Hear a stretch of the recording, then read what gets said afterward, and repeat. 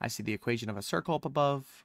We have a second circle is obtained by shifting the first circle left 6 units. We have that second equation down below, and they're wondering what the value of h is. So a couple things. X is always going to be your left and right. Your y is going to be up and down. A second thing is whenever you're inside of parentheses, it's going to be the opposite of what you would think.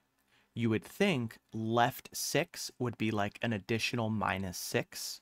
So you'd be like, oh, okay, x minus 5 minus 6. That means this is probably going to be minus 11. But inside parentheses is the opposite. So if they want left 6, it's actually plus 6.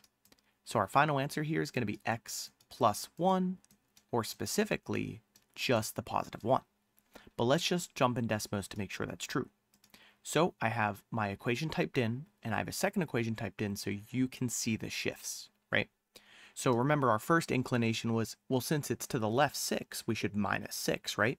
So we do minus 5 minus 6, which would be minus 11. And it actually moves us to the right, because in parentheses, it's the opposite. So remember, if it's left and right, we mess with the x, and we always want to do the opposite. So if it's left 6, we add 6, which gets us positive 1. That shifts us to the left 6. And just in case you wanted to see it, it's going to be the same thing since it's y, but in parentheses.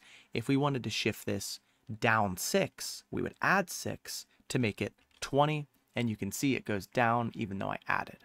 So again, our final answer for this one is just going to be positive 1.